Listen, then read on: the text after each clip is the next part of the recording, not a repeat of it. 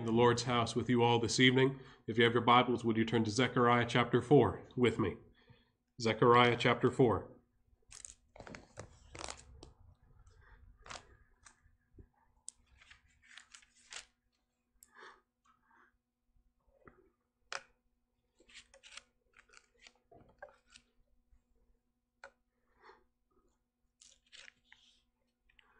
Tonight, as we continue looking in the book of Zechariah together, we've come to one of the more difficult passages to understand in all of Scripture, and that even one that has a passage, a reference in the New Testament for something that has that, it's fairly difficult to understand in full. But tonight, I just want us to see that there's a single thread of a teaching that goes all the way through it that we can all, of course, draw from simply and understand simply together. And so if you have your Bibles in Zechariah chapter 4, we'll begin reading in verse 1. The scripture says, "And the angel that talked with me came again and waked me, as a man is waked out of his sleep, and said unto me, What seest thou? And I said, I have looked, and behold, a candlestick, all of gold, with a bowl upon it upon the top of it, and his 7 lamps thereon, the 7 pipes of the 7 lamps, which are upon the top thereof, and 2 olive trees by it, one upon the right side of the bowl, and the other upon the left side thereof. So I answered and spake to the angel that talked with me, saying, What are these, my Lord? And the angel that talked with me answered and said unto me, Knowest thou not what these be? And I said, No, my Lord. Then he answered and spake unto me, saying, This is the word of the Lord unto Zerubbabel, saying, Not by might, nor by power, but by my Spirit, saith the Lord of hosts. Who art thou, O great mountain? Before Zerubbabel thou shalt become a plain, and he shall bring forth the headstone thereof with shoutings and crying, Grace, grace unto it.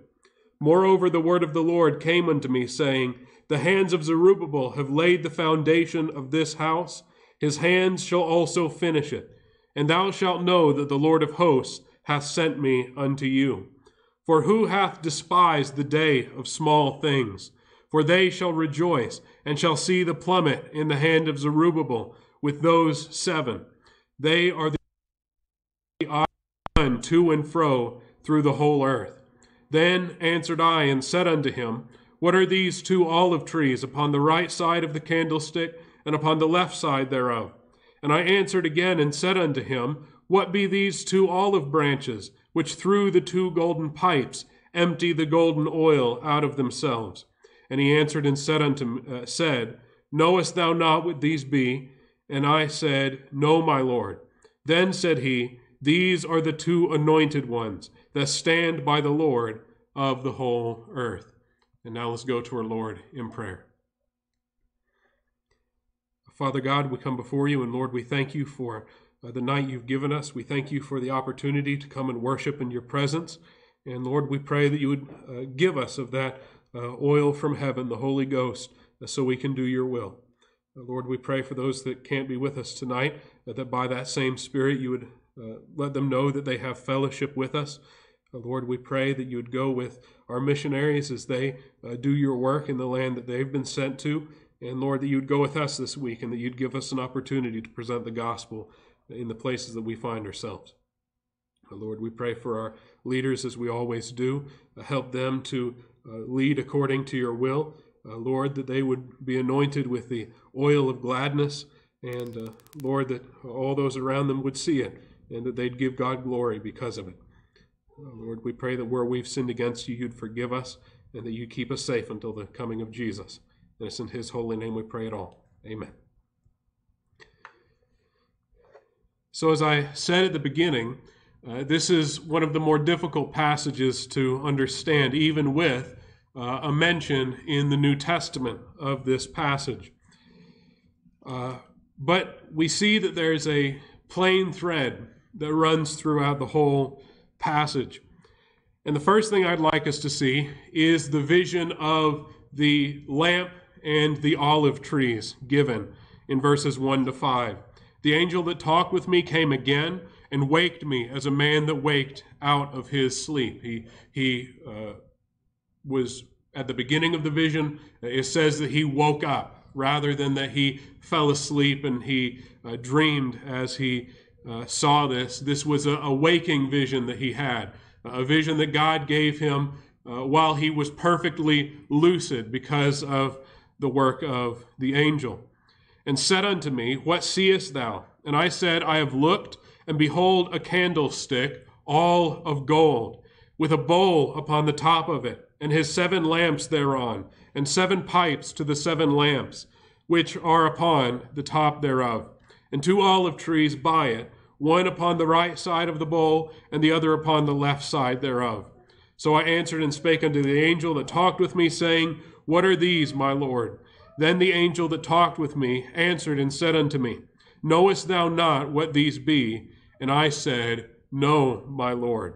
Then he answered and spake unto me, saying, This is the word of the Lord to Zerubbabel, saying, Not by might, nor by power, but by my Spirit, saith the Lord of hosts.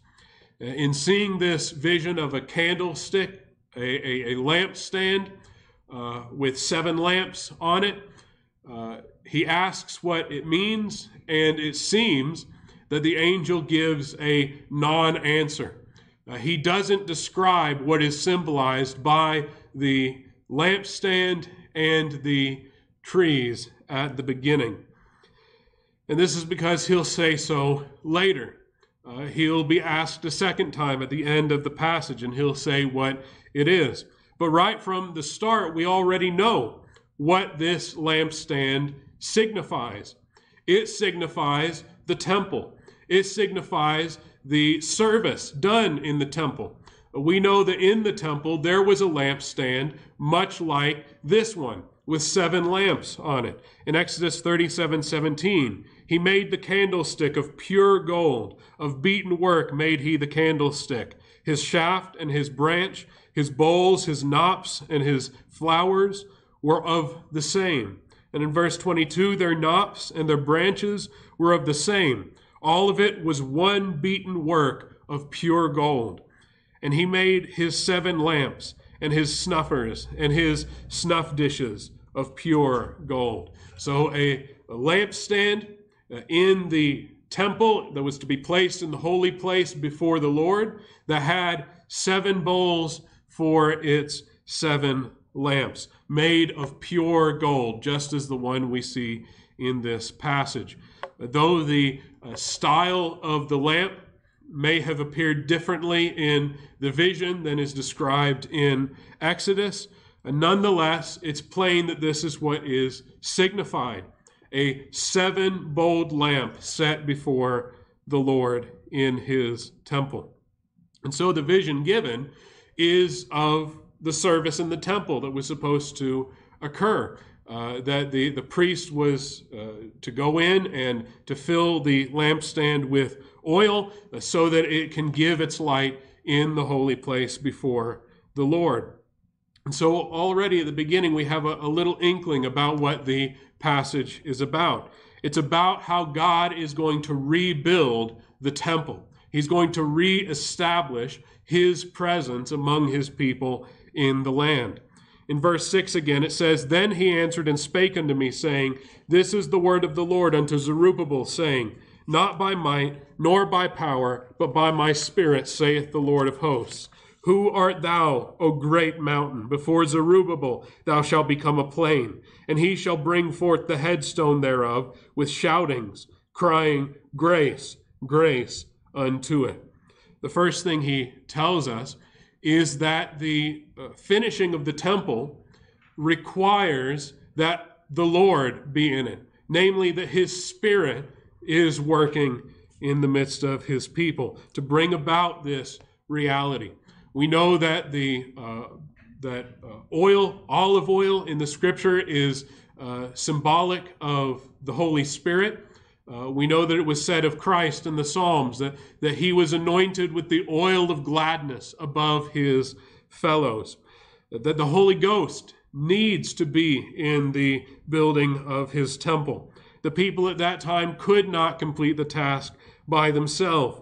In Ezra 4, verse 4, then the people of the land weakened the hands of the people of Judah and troubled them in building, and hired counselors against them to frustrate their purpose all the days of Cyrus, king of Persia, even until the reign of Darius, king of Persia. And in the reign of Ahasuerus, in the beginning of his reign, wrote they unto him an accusation against the inhabitants of Judah and Jerusalem. So all of the people around Israel stood against them in their building. And this is what's meant by the mountain in our passage. He says, what art thou, O great mountain? Before Zerubbabel thou shalt become a plain, and he shall bring forth the headstone thereof.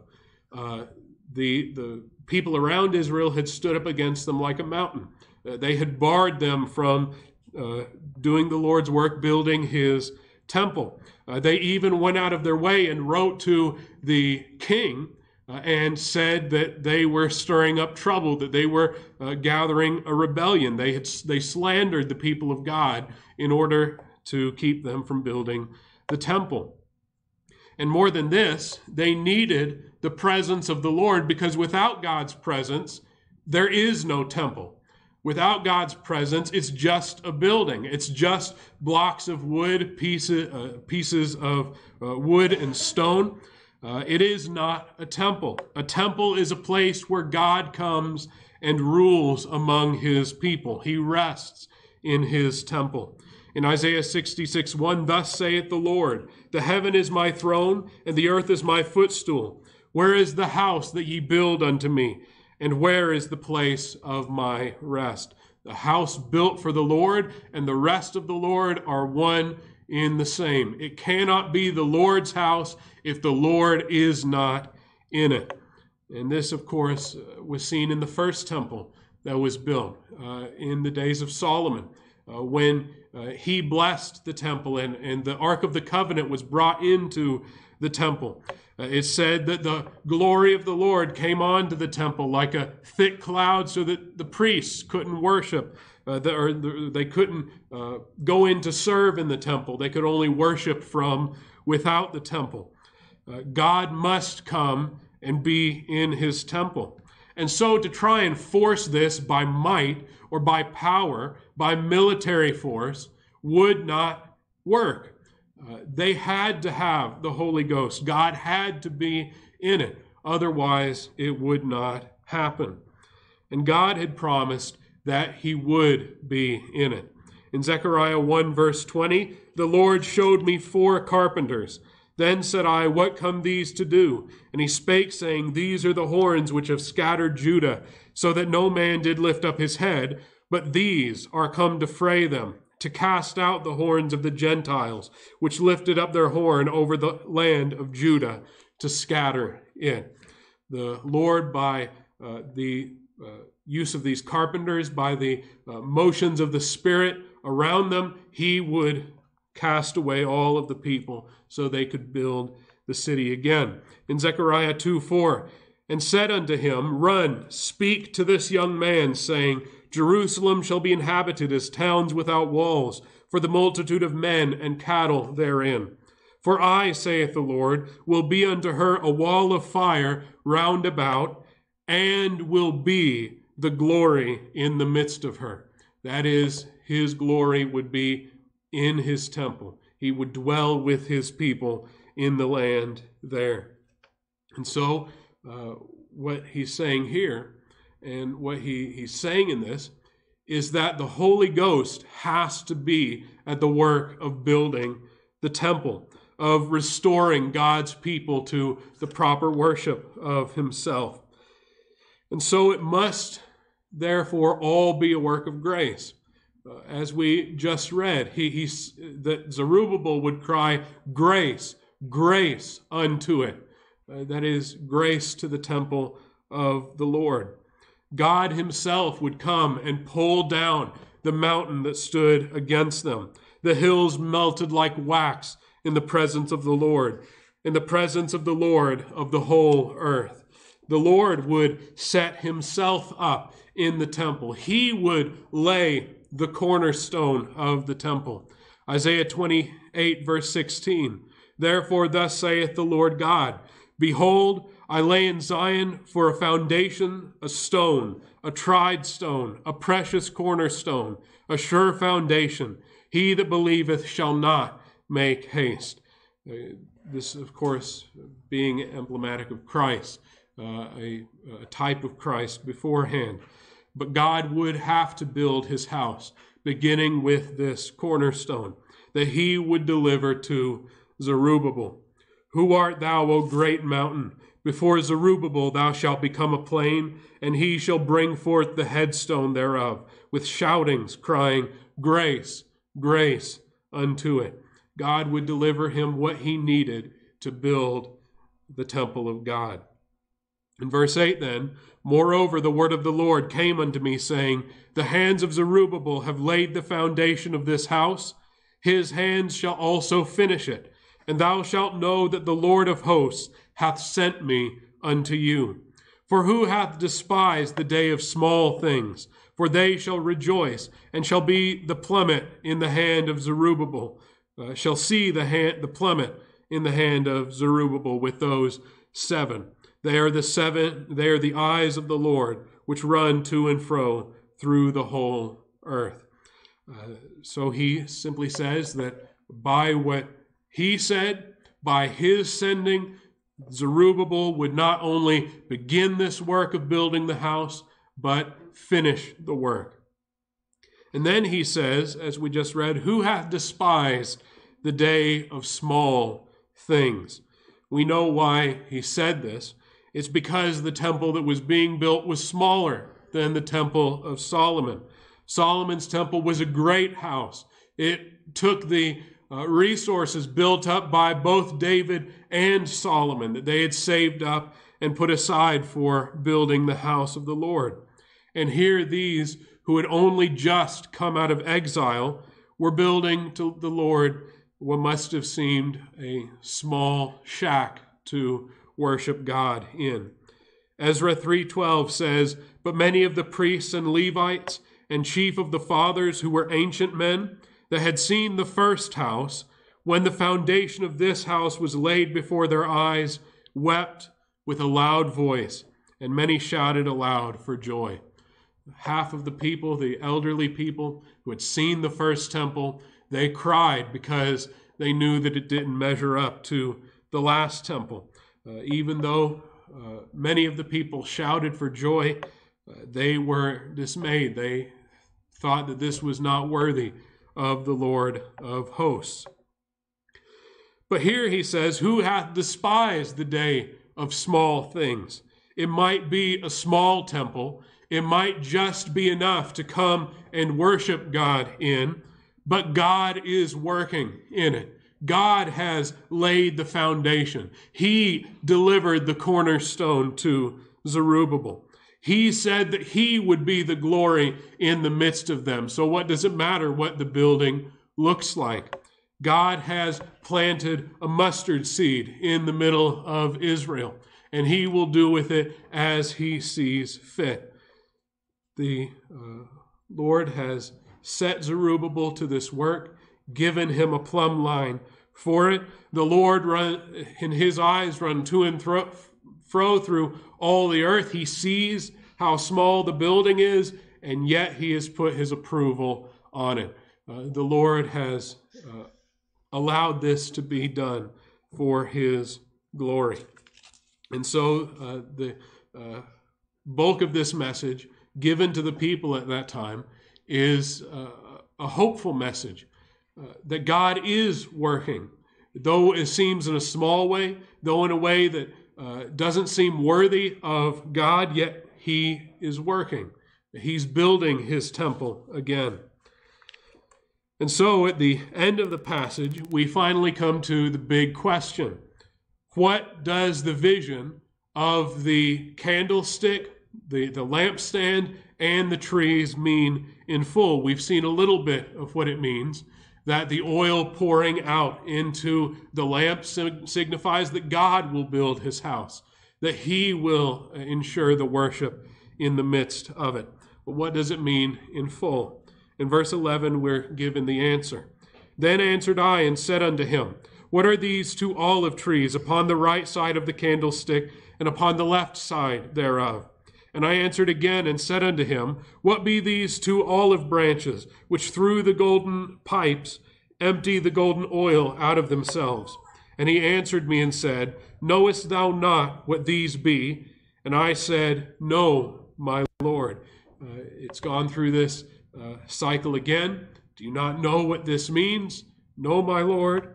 Then said he, These are the 2 anointed ones that stand by the Lord of the whole earth. A very, very brief answer to a complicated vision that's given here. There are many different ways of understanding what this means, but I'd like to put forward what I think the Bible teaches about this. Some think that this is Elijah and Moses. Others think that this speaks about the 2 offices of Jesus Christ that he came to do on the earth. Others think that this is Zerubbabel and Joshua, the high priest in those days, who would go about the work of building the house of the Lord. But what I think this is, and it encompasses all of these images, all of these meanings, is that these are those who do God's work to build his house in every generation. Anyone who works and labors in sharing the gospel and pointing men to have faith in Christ, they are accounted as these before the Lord. Whether we count them as representatives of the Jews and the Gentile believers, whether we say that these are the 2 witnesses on the last day, whether we say this is Joshua and Zerubbabel at that time, or Jesus who himself laid the cornerstone himself of his church. These are all the people who God has used to build his house, his people. Revelation 11:3 tells us and references these 2 witnesses.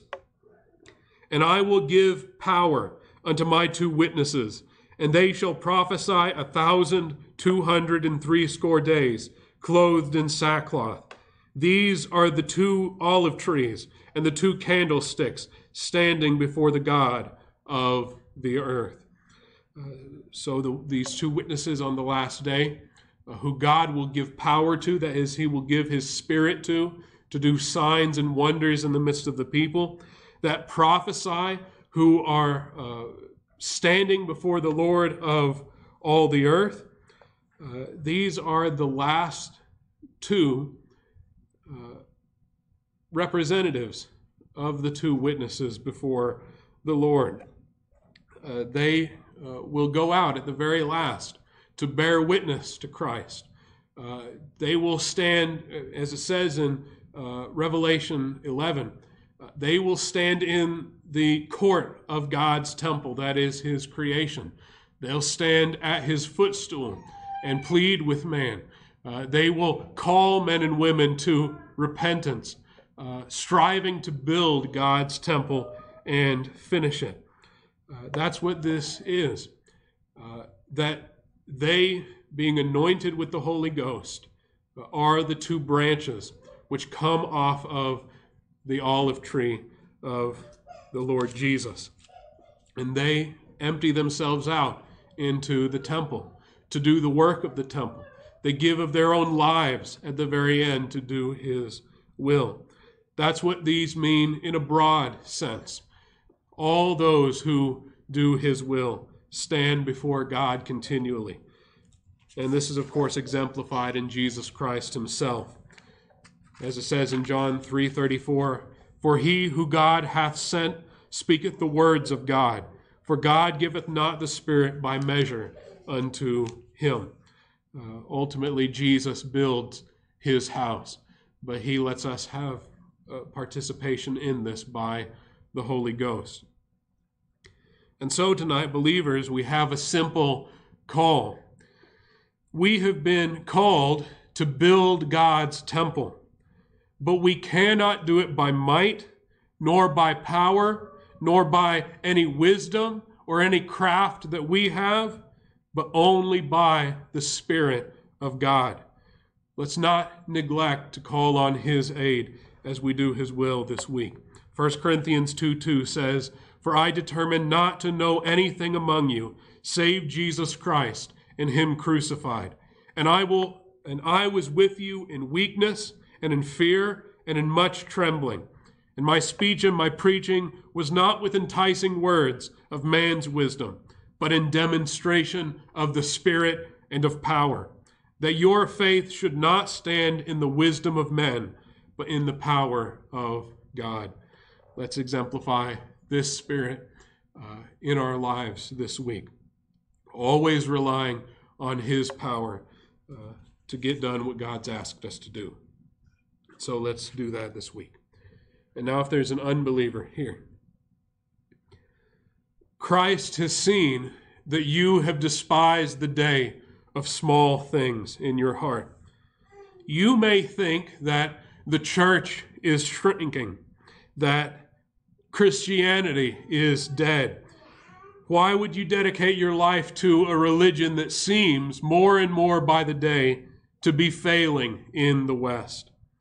But I'd like to ask you, what does it matter if the church is small?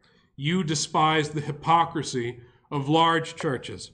What does it matter if the church does not have enough to help everyone that she meets? You hate when the offering is taken up. What does it matter if turning from Christ will gain you the whole world in pleasures? You will lose your own soul at the end. In your heart, you have hated this small body of the faithful that God has called out because you hate the one who's called them out, and not for any other reason. John 15:24 says, "If I had not done among them the works which none other man did, they had not had sin.